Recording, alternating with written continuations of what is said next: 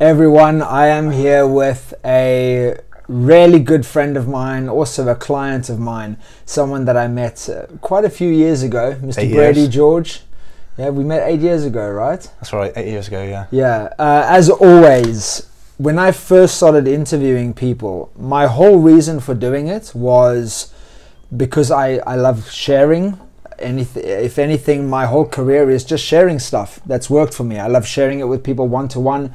I love sharing it on social media. I love sharing it on stages. But the reason why I've always interviewed people is to bring you inspirational stories from inspirational people. And Brady is an inspirational person, even though I know he's going to disagree with me, probably, or he's thinking right now, oh, really, am I that inspiring? But dude, you just are. You just are. You're a legend of a family man, a heart leader, and now an athlete as well. How does it feel to say that you're an athlete? Yeah, uncomfortable, absolutely. You know, I've had stages in my life where I've been extremely active, but to label yourself as something and to take on an Ironman triathlon, sign up and go at it, no holds barred. So to give you some context, when I work with someone one-to-one, it's not a rule, but it's kind of an unwritten rule that if we're going to go on a journey together, because I'm very much a student when I work, the type of clients that I work with one-to-one, I'm learning from you all the time. You know, I'm learning from people that I work with, and that's a conscious decision. I ask myself, does this person inspire me? Do they give me energy? And do I want to spend 3 months to a year or 2.5 years with this person? So what I do is, as an unwritten rule, I say, let's do something as a stretch goal that forces you to become a different person, So it has to be really, really uncomfortable. So I've helped people with a 10K run. It might have been uncomfortable for them. A boxing match, a Muay Thai boxing match, charity treks, the 3 peaks in 24 hours. And I've also helped people with triathlons and half Ironman distance triathlons. And I've even helped people with full Ironman distance triathlons. And what did you choose? Full distance Ironman triathlon. Full distance Ironman. So how, first of all, being willing to do that, that's inspiring in itself. Like, how do you, I'm asking you this on camera because I kind of want to put you on the spot. How did it feel after we had the discussion to say that, you know, you're going to do this? And you obviously, I think we discussed even a half, and you said, no, fuck this. If I'm going to do this, I'm going in all the way. Yeah. Which is literally your DNA. Yeah. Like, that's part of why I think about you the way that I do. But how did you feel afterwards when you signed the dotted line, so to speak? Part of me was felt empowered and seriously shit scared. to be perfectly honest, and like you said, I'm pretty binary. I'm yes, no, on, off. You know, all in or not at all. So the person I am, or was then, you know, absolutely no way could I have competed in a full distance Ironman. The furthest distance I've ever competed in was a 10-mile fell run for a military event 10 years ago. So to sign up and commit to something of that scale and magnitude, yeah. But do you know what? You know, it's like anything in life. You get out what you put in, yeah, and I'm a firm believer if you're gonna go something, you've got to go in whole hog plus the postage. And I knew it was going to be a complete reinvention, and not just physically, but you know, an Ironman's a seriously spiritual journey. So to let people know what an Ironman, well, you can share it. So you can have the pleasure of sharing it, right? Because I wanted to help with your certainty for this race. What is an Ironman? It's a triathlon, but okay. So it's a 2.4 open water swim, 112-mile bike ride, and then a full marathon back to back. So for people that work in kilometers, it's like almost a 4-kilometer swim. You jump straight out of the water, you hop on a bicycle for the next 5, 6, 7, 8 hours, depending on your fitness level, to do 180 kilometers. And then you put your running shoes on and you run a marathon. It is absolutely crazy, but that's why it is honestly one of the greatest goals you can ever set yourself, because you cannot not become a different person once you've done that. Like, it's incredibly inspiring, and I'm lucky that I have a life that I can jump into these experiences with my friends and with my clients. So we're going to be doing on, I don't know the exact date. 16th. Okay, the 16th. It's a Sunday.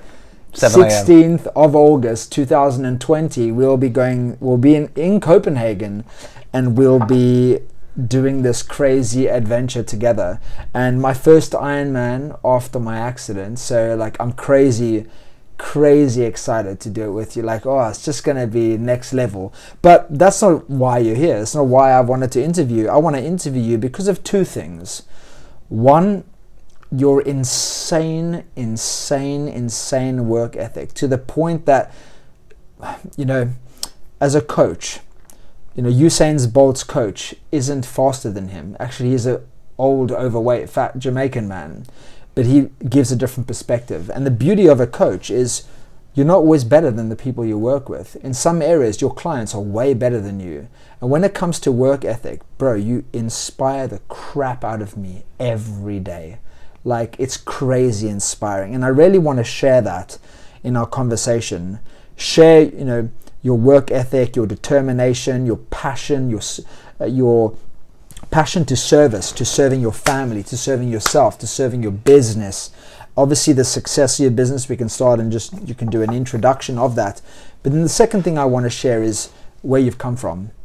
You know, to that, I think will be the most powerful thing. I think this is almost, I told you before, there's no preparation for this, and I love what we've done. We've done a small significant thing, the Ironman, and then we're going to talk next about, okay, where are you now? And then go into the deep stuff, which is, okay, for me to go, or for you to understand where I am, you've really got to understand where I come from. And that is the real power of our conversation. Is that cool? Totally cool. Let's go for it. Absolutely. Okay, so first of all, I see you are successful in your own right. Do you want to share just a bit about Almeida, your business, what you do, what your life looks like day to day? Okay, yeah. So over the last 10 years, I've built a property management business in the UK. We turn over £6 million. We now are very fortunate enough to start working across Europe, and we work in outsourcing effectively.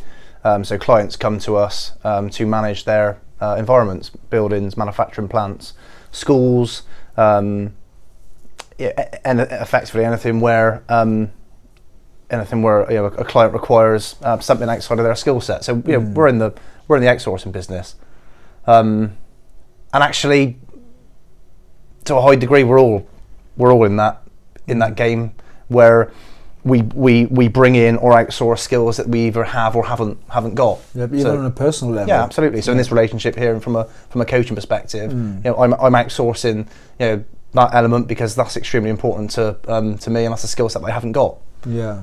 So you know, to a large degree, you know, all of us, you know, to varying degrees, are in that business.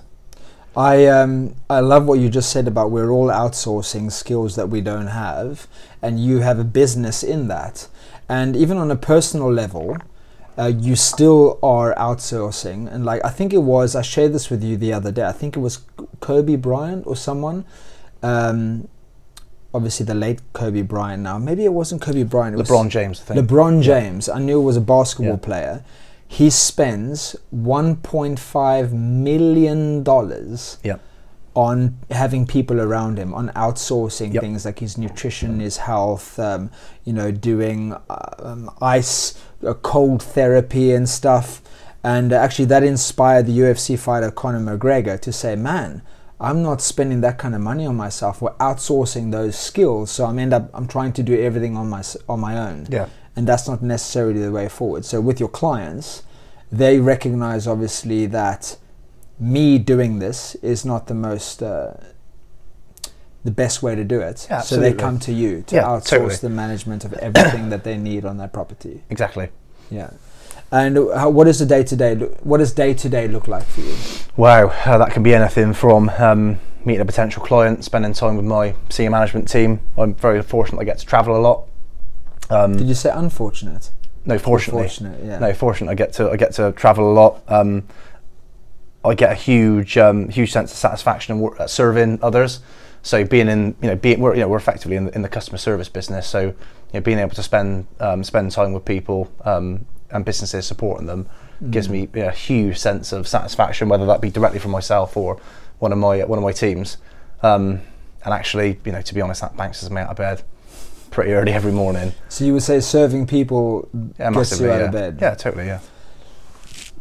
Did you always know that, or is it something that you made yourself become? You know what I mean? Like, a lot of people have to be taught that if you serve others, if you I do this for a living. You know? Part of what I do is I teach people in a one-to-one or a one-to-many environment that if you live your life in service, you'll have more energy, you'll have more passion, more obsession. Has this always been part of your DNA, or did you train yourself to be like this? I was really fortunate to have two extremely supportive parents. I come from a very working class background, and respect and support were sort of two key cornerstones of my upbringing. So that was extremely normal to me. To go out your way to support anybody was just the way that I brought. Yeah, absolutely. And I've always been an effort guy. I was a very average student at school, and to get anywhere and do anything, I always had to work harder than most of my classmates, and that just became a fact. So let's talk about how hard you work. Brady was just saying to me that obviously this is before we worked together, that in the past he might literally work all through the night, have a pizza, and literally work without any sleep, and go to work the next day. Yeah, I'm not absolutely not advocating that, but there's a time and a place. It's completely being all in thing. Yeah, and the reason why we work together is because you don't want to have that, or have those rituals in your life anymore. So you really, our relationship professionally is based on you wanting to be the world champion of your life. Like Lewis Hamilton has the right team around him and the right people. You've created your own team of people, and I understand that I'm only one of the people in that team, but it's to go away from how you were living or operating, should we say that, so that you can start to operate at a higher level, at a high performance. But you did do those things, and you did it because you were all in. Right? You're willing to do. You have I like what you said, you're very binary. You're either in or all the way in or all the way out. You really have a mentality of doing whatever it takes. Do you think, first of all, have you done this for a long time, like to do whatever it takes, no sleep, whatever? And do you think it has been at the expense of anything? Yeah, sure. I think when you choose to live your life by a code, no matter what, then once you've set yourself a goal or a credo or whatever, there's going to be an inevitable fallout from that. And actually, the reason, one of the main reasons that I got in contact with you is because I didn't want balance. I wanted the opportunity to be able to excel in all areas of my life. And anybody, in my opinion, anybody can be successful in one or two areas. So true. Mastery, 10,000 hours invested in anything. Anybody can, given the amount of time and resources, can become pretty good. If we did this 5,000 times in the next 6 months, we get pretty good at it, wouldn't we? Or anything. You've been doing this a long time. This feels very comfortable. I've never done this before. This feels very uncomfortable. Being completely transparent. So is that always been there? Yes. Is that always worked for me? Absolutely. That was ingrained from school. My mother was extremely supportive of me, and became that inner voice from a very, very, very young age. And I grew up believing that I could achieve anything. Man, I know your upbringing wasn't perfect, but mine wasn't either. I'm sure most people's upbringings aren't perfect. There's always something that you could wish. We're all surviving our childhoods, aren't we? Exactly. There's something you always wish you could be different, but you're so lucky to be fed that belief of I can do anything. My mum made me feel like Superman every single day. And I was never, and we were talking about this previously, that you don't have to be the most intelligent, you don't have to be the strongest, you don't even have to be the fastest. You always have to be the person that can endure no matter what, and have that resolve and that drive just to keep going and going and going. It's that we talk about that Homer Simpson effect. Eventually most people will just get fed up, and you'll be the only person in that arena and be the only person in the ring, because everyone else has gone home, they're sleeping, they're eating, they're enjoying themselves, whatever metaphor you want to use. But see, this is why I spend time with this guy. That's I just took a deep breath whenever I'm inspired. I'm just like, and you're so correct. Like, I think, and a lot of people will disagree with this, because they'll say, life shouldn't have to be like that, you shouldn't have to work all that hard, and I get that. Yeah. But if you really want something bad enough, rather than wishing for it, visualizing, visualizing, all that stuff, if you're just willing to do what not anyone else is willing to do, eventually, because you're putting in more work, more effort, being more consistent than anyone else, you're going to get the result. Absolutely. Like, it's not, what I mean? It's not esoteric. Like, you don't have to, not understand how it works. Just keep practicing. It's no voodoo stuff. It's practical. Yeah. Like, it's just keep putting in more effort than anyone else. Yeah, absolutely. So I think Jim Rohn or Zig Ziglar, somebody said, if in a sales situation, if I've got a 10% hit rate and you've got a 50% hit rate, and you make 10 calls and your hit rate is 30 or 40%, whatever it is, I know I just need to make more 3 or 4 times many calls than you. That's it. That's the game. It can still beat you. Absolutely. Yeah. So it doesn't matter. And actually, that level of intensity and resolve can be at points uncomfortable to be around. But listen, most of us live in the Western world on average, statistically, for 28,200 days. We've got a choice every single day when we get up. What are we going to do with it? I don't want to waste any single minute of any of my days. So there'll be some people at this point of watching this video or listening to this on the podcast will be thinking, but he's obviously not married and he doesn't know what it's like to have kids. Yeah. Well, yeah. So I've been with my partner Taya for 12 years. Yeah. We finally got engaged at Christmas. I've got 2 beautiful children. Isla's 4 and Harper turned 1 last week. Literally at the time when they require the most attention and energy. Yeah, you're still able to have this relentlessness about you. Would you agree? I know the answer to this, but I just want to talk about it.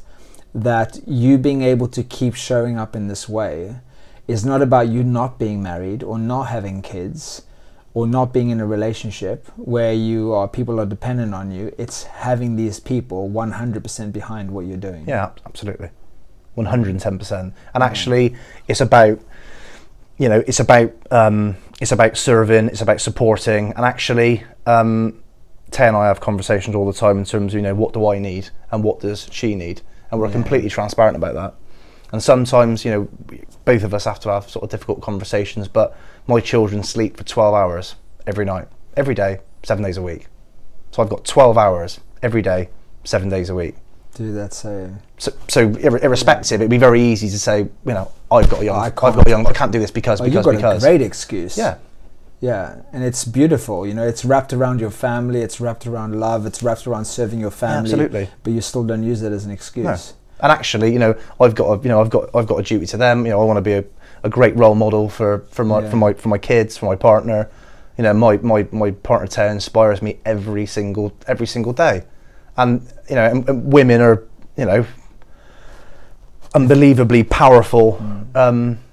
If I may say, because I really hope that she watches this, but every single time we speak about Taya, you always get emotional.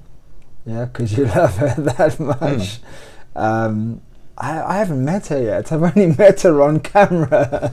I can't wait to meet her. But Jules and I are the same. We're not perfect. We've come close to splitting up. Yeah, but I totally recognize that, and I know, on a deep level, that if I'm going to keep being all in my life, because I have been for many years, the person that I choose to be with, not out of necessity, the person that I choose to be with has to be behind me 100%. And to everyone listening, you know, it's not easy. It's not, oh, you find someone that, oh yeah, they're 100% in and supporting me. No, it's honest conversations again and again and again, and understanding each other. Would you agree? Absolutely. And keep looking to understand each other through clarity. Yeah. And it's a never-ending commitment. And anyone that's been in a long-term relationship knows this. It's a never-ending commitment to be more and to show up for them every single day. And do we get it right every time? No. I like that. A commitment not just to showing up, but to be more. Yeah, absolutely. In showing up. My grandparents have been married like 55 years now. And, you know, anytime there's an opportunity to talk to someone that's been married for that length of time, you always ask them, you know, what is the secret of being happily married for that long, you know, that period of time? And it's always respect and it's always communication. You have to be, we all want to be seen. Respect and communication. Absolutely, yeah. So a lot of people say, oh, you've just got to compromise. I don't like that. No, I don't like the word compromise. What I say is you have to have mutual respect for each other. Because if you're compromising, you're also compromising on yourself. But if you have mutual respect for each other, it means that, you know, if you have a really good relationship and you have amazing respect for each other, it means you can do you and Tay can do Tay. Absolutely. Or I can do myself and Jules can do herself in different ways, but we respect and don't judge each other for that. Yeah, and it's ultimately knowing what, and being really honest about, you know, what she needs or what I need, and sometimes that can be really, really uncomfortable. Yeah, but not being seen and not being heard. I'm very difficult to be with, but also I want to live not a normal life, and I don't for 1 second expect Jules to find that easy, you know, because it must be very difficult. But you know, we've spoken a couple of times now about being all in. You're also all in on your family. Yeah. And I just want to, you know, celebrate you just for a minute, you know, and saying that, you know, for anyone watching that now we've shared, Brady has a family, has a partner of 12 years, he has kids, he's got, you know, he's close to his family, he runs a bloody business, he's charge of the business. You've got all the excuses in the world for you not showing up for yourself. But you still show up for yourself. You're still all in. Not only are you all in yourself, meaning that you will not have any sleep, and you'll message me at 4 something or 5 a.m. being like, I'm on my way to the gym. You know, I hope you know that 99% of the world don't operate like that. And unfortunately, a lot of the world will never operate like that, regardless of how they've been coached or mentored or guided. And that's just incredibly inspiring. But also, to the fathers out there, I hope this inspires you. You will go to the end of the earth to take care of your children. And you've told me that just to get your daughter to sleep, you will get up in the middle of the night and you will drive around just until she can fall asleep. Is that correct? Do I get the story correct? Like, who does that? Like, not only are you superhuman, not only are you super resilient, but you're a super fucking dad, man. And that's, I really hope that by me sharing that, there's nothing for you to say on that. I just hope that it really inspires some dads and moms to get up off their arse and be better. I think it is possible. I think if you talk to any dad that says that they haven't found a deep, meaningful respect for their wife or girlfriend or partner when they have a family, that's just not gonna. It's not gonna happen. Every single dad feels such deep respect and gratitude. I have to disagree on that, because my father kicked me and my mother out when I was 6 years old, and he rented a flat and told us to get out of the house. Right. And so my father wasn't like you. So I've seen both sides of the spectrum. The other side, the lesser side, is my father. And I don't judge my father. My father had his own stuff. We discussed this before. Everyone does everything for a reason. But you are the other side of that spectrum. You know, you are, I hope to be a father soon. And you are, you know, a role model to me when it comes to being a parent. So, you know, you live this all-in life, you're all in your business is just going up and up and up, you're just getting more opportunities, you're all in on your personal life. but it might sound to some people like, oh, it's just easy for him. You know, he's obviously been trained or molded in a way for him to think like this. You know, your upbringing was quite different, and obviously, just, you know, you don't have to share everything, but looking at how your life is now, did you think growing up as a kid that your life would be like this? No. What, if I may ask, what were you thinking? If you can bring yourself back to being a kid, let's say in school, in primary school, what were you thinking about your future? I either thought I was going to be an electrician like my dad, or I was going to be, you know, I wanted to be an actor at one point, and I wanted, you know, at one point I wanted to be a veterinary nurse or a vet. I loved animals. I grew up around a lot of animals. We always had, you know. So we're both vegan. Yeah, right. Yeah, okay. Yeah. So we connect on so many levels. levels. So it's been a big old, you know, a big old about turn in terms of nutritionally the last 5 or 6 years. But you know, I come from a very, you know, and I'm very proud of that. I come from a very working class background, and families support one another, and families just endure and crack on and do the very best that they can. And my parents did the absolute very best that they could for me and my sister. But there was certainly never any talk of, you know, I never thought in a million years that I'd be doing. It wasn't even, to be honest, it wasn't even in my sphere. So it wasn't even living a high performance success life. Like, wasn't even in your consciousness. I didn't have any of those I didn't have any of those role models. I wouldn't have even known what that looked like. That would have been for somebody else. I didn't. Yeah. I just, you know, I grew up very close to my grandparents, and their generation was very much you sort of know your station in life, and that's where so you're at. So it was really about just survival and like just live a general life, whatever. Yeah. When did things start to switch for you? When did you tap into a growth mindset or a personal development mindset? When I was 18, I was training to be a electrical engineer. I was working at a power station at the time. And my job was to warm up the site cabin before everyone turned up on site, and I was responsible for like 40 guys at that point. But because I was the youngest, you always got the sort of the apprentice type jobs as well. So, you know, putting the kettle on and warming up the site cabin and making sure all the clothes, you know, all the overalls and stuff are dry the night before. And because I'd get in there so early, I found a book completely by coincidence, if I'm honest. Just sat at home sort of Googling, and I found 2 books. One was Awaken the Entrepreneur Within by Michael Gerber, and the second one was Napoleon Hill, Think and Grow Rich. And that turned something on. It's never gone off, and that was 15 years ago. So that's crazy that, let's call it the first book you read was Think and Grow Rich. Yeah. Right. Even though you said it second. Yeah. But now, you know, let's say over a decade later, you ended up just recently in a school, speaking in a school, and gifting that book to how many kids? So it's about 400 kids. Yeah. 400 kids. How cool is that, man? And honestly, it felt really cool. Yeah. Cool.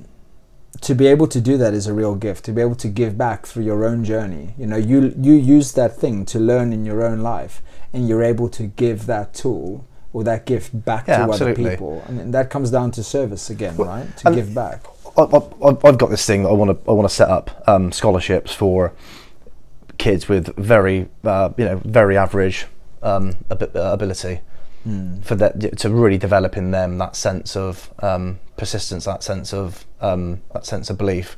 And in my opinion, and I suppose I'm going to say that because that's where I come from.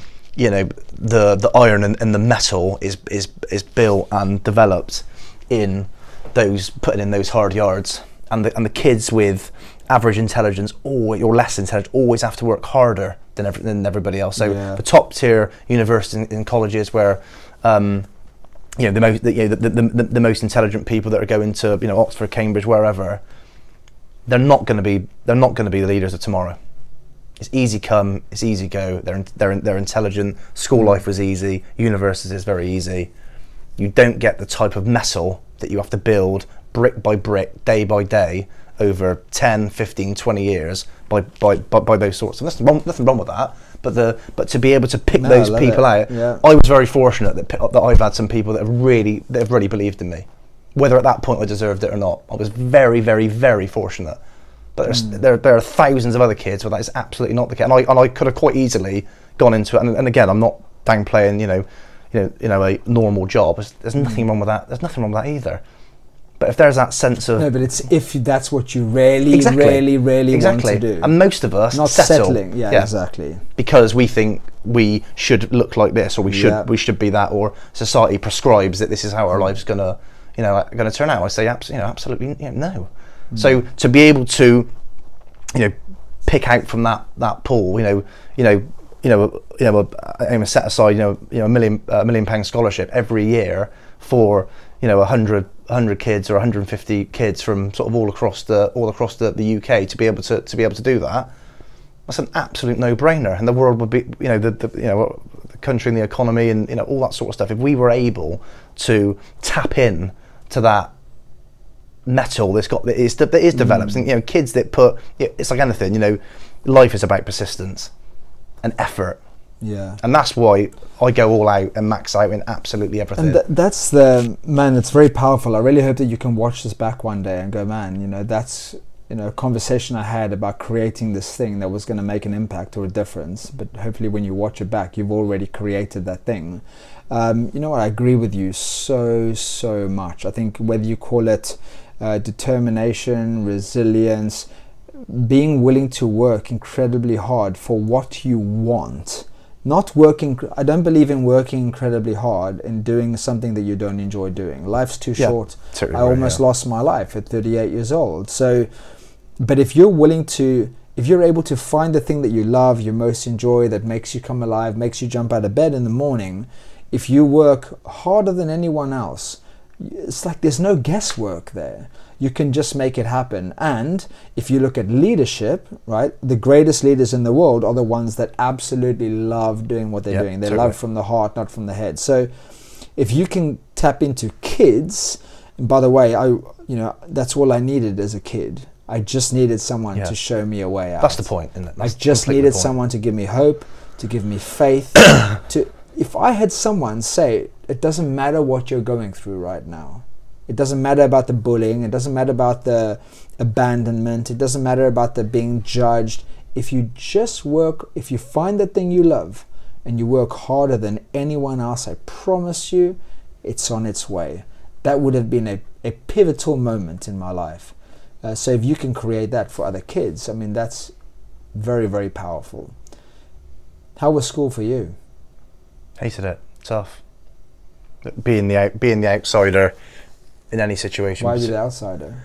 I went to a school in an affluent area. My parents. So going back to what you said, they always did their best, and they put you in a great school. Yeah. So it was a state school, but it's too late now. They're not going to get told off at this point. 15 days, but they gave a false address and said that we lived in a nicer area than we did. So for the first 12 months of school, I had to pretend that we lived in an area where we didn't, in an area that I didn't even know, in an hour to get an hour on the bus every day. In an environment that I didn't know, where nobody was. So where was the bus taking you to? To school. But from where you really live. Yes. Right. Yeah. So exactly. No one was like, "Why is he going there?" No. Exactly that. Yeah. So it was the whole thing. Getting off 2 stops before and walking down. So it was an absolutely bonkers time. But they were absolutely trying to do their best. But I was very different. I sounded very different. My parents' background and our level of social status was wildly different than the vast majority of people at that school. So yeah, it was. And that has an impact. Kids can be cruel. Kids can be really cruel. So I spent a lot of time hiding in toilets in the dark and eating my lunch on the toilet for What would you say to that kid that was hiding in toilets and isolated, or choosing to isolate themselves? What would you say to that boy, you, now looking back? Every single one of those experiences are going to make you who you're going to become, and you need to grow through and go through all of it. But everything everything will be absolutely fine. And actually, do you know what? You know, we've all got a story, haven't we? But the you know, there were some some really tough times at that point. And to be honest, because the effort that my parents had put in to get me into that school, I never felt that I could really, you know, talk to them about that, or the bullying, or the episodes that, you know, the stuff that happened on the school. But, you know, there's a lot of stuff. There was, you know, there was older kids that were, you know, I get, you know, kicked around on a daily basis. But that was sort of the way it was for a period of time. For me, I mean, you know already, I got bullied most of my school years. I had a few, it felt like a months here or months there that I was like, wow, I'm actually enjoying school now. But generally it was, the only consistent thought in my head was, when is school over? Yeah. 10 years left, 9 years left, 8 years left. I remember being 6 years old and thinking of the last year of school when I'd be 18 and thinking, man, I can't wait to be there because I just want to be out. I thought a lot of things when I was there at that time in my life. What were you thinking then? For me, for example, all I kept thinking is, why do I get this life and other kids have that life? Like, why is life happening to me? You know what I mean? It felt very much about, like, life's not a gift. It didn't feel like a gift to me. It felt like life is just something you survive through. I didn't think I maybe ever articulated it like that, but it was, you know, get through to 3:15 and get home. I always felt very safe at home. I've got a wonderful mother, and she made me feel very safe. I didn't feel safe there, you know, not in any way, shape or form. And it was, you know, getting through. So, you know, break times and meal times were always really difficult. I didn't like being in situations where, you know, I had to sort of, you know, mingle with the other kids and stuff. So lessons were great because, you know, you could just, you know, you were there taking part in the lesson. But, you know, break times and lunch times and then getting to the school bus were always, you know, traumatic. An experience. Yeah. But again, looking back, you know, thousands of kids go through that sort of stuff. But I was, you know, but actually, as the years went on, I got more confident. I found my feet. I ended up gravitating to, you know, a small group of people that were, you know, a little bit more like me, but sort of similar backgrounds and stuff. And you found your people. Yeah, and you know, I got to sort of 15, 16 and felt accepted. Yeah. Saying that you've turned your life around, I think, is not an understatement, but it doesn't really do it justice, because there's so much of you that I can't share in one video. But, you know, you've gone to work on yourself, you've gone to work on your life, and your life is very much working for you today. Would you agree? Life is not happening to you anymore. Absolutely. Life is happening for you. And one of the things that I really believe helps people to keep being all in on their future is a vision of their future. You are very much a student of life. We're in London right now because you're about to spend 3 days with the incredible, insane Dr. John Demartini. But what is, for you to keep growing and for keep becoming more, like you said, what for you is next? Like, what do you said in school you went from where you were, then you became more confident. You said that, you know, up in your childhood you didn't have a growth mindset or a success mindset until you read this book. Where are you now, and what's next for you in terms of you keep growing yourself? That's a really interesting question. I think there's no one single answer to that. If I'm being so, what's the first thing that comes to your mind or your heart? The physicality of the Ironman triathlon is huge for various reasons, because when you're driven primarily by fear rather than self-belief, this is good. You tend to work hard because you're shit scared that you're going to lose it all tomorrow. And I'm not just talking about, you know, from a business perspective, everything.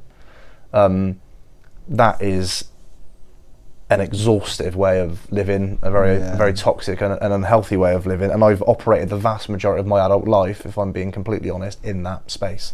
Wow. And it's tough. So when people say, you work crazy hours and you're doing this and doing that, a lot of that comes from, particularly with childhood stuff. Most of us feel like we're not enough, don't we? Or some of us, I've certainly operated from that space for a long period of time where I didn't feel like, for a very long time. Didn't feel like I was good enough. Always had to try harder than everybody else. I didn't deserve this. I didn't deserve that. Who am I to want X, Y, and Z? Who am I to have this, wonderful partner? At what point is this all going to go terribly, terribly wrong? And it has completely gone. We've had, the business went through a very difficult period 3 years ago. We lost a huge amount of money. We nearly went into, nearly went into liquidation. Yeah, it was it's a very, very tough time. But invariably, without it sounding too cheesy, life's not about what happens. It's about how you dig yourself out of it, and the belief that we can be more and we can deserve more, and actually, by allowing ourselves to operate from that space, we empower everybody around us to operate in the same space, too. That's why the world needs more inspirational leaders, people that are being inspiring. Yep. Because when you're being inspiring through belief, through practice, through the way you show up in the world, you show other people how to do the same. And you're inspiring so many people. And it's not, for any of us, it's not coming from a place of ego. It's coming from a place of being able to look in the mirror every morning and doing your fucking best. Doing your best. Every single fucking day. I love that you say doing your best, because I often say to people, every day is not about being the best, because you'll never have a life ever where you can be the best. But if you can do your best, regardless of whether your best today is 10%, maybe you've had a really bad day today and tomorrow you just have 7% capacity, you got to give all of that 7%, because that eventually will become part of your DNA. It's ownership and really owning ourselves. I'm not judging, but I don't have time for people that aren't willing to own where they are, to own their life. Just to come back to what I said, what's next for you? It sounds like what you've said, the next thing for you is, even though acting from fear and being relentless to get away from what you're afraid of, it served you for a very long time. And now you're looking to transition to a higher level of being, which is to act from belief purely and to not act from fear. And look, becoming a dad really shifted me into a different space with that. Being honest, that was that. In what way? We become the sum total of our our five most the 5 people we spend the most time with. I'm a dad. I've got 2 children. They're going to be heavily influenced by me. If I'm operating from a place of fear, then that's not going to be. I don't want to instill that. We all impart our shit on our kids to a degree.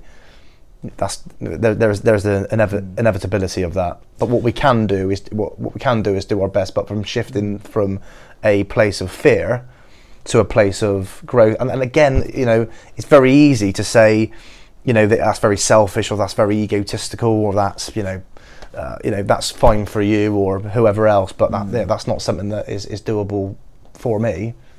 We've all got a story. We've all got stuff we struggle with. We've all got anxiety.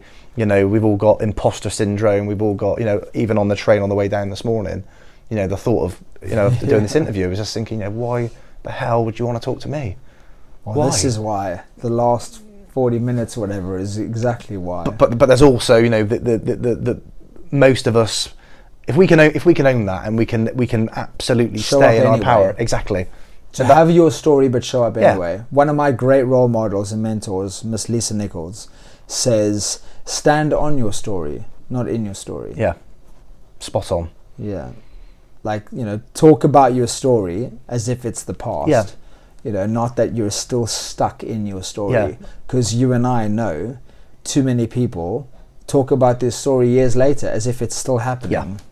Yeah, that whole thing. Your past doesn't have to equal your future, and your past doesn't own you. And look, none of us are perfect. We're all students of life, we're all just doing our best, but all of us are just doing our best, aren't we? And even when I hope so. But I find anyway, you can be in the shittiest situation, but if you can operate from a place, and you've spoken about this so many times, you know, from zero expectation and move from a place of appreciation, and actually having your mind that all of us are just doing the best we can with the tools that we've got. It doesn't make, you know, him better than her or me wrong and you right. It just is. Yeah. And we're just being, and we're all just trying to figure this stuff out, and we're all trying to navigate our way through, you know, this complicated world that we find ourselves in for an unbelievably short period of time that we're here in, you know, in the history of the universe. You know, it's a nanosecond, gone, we're in, we're out, done. Yeah. But while we're here, I believe we've got a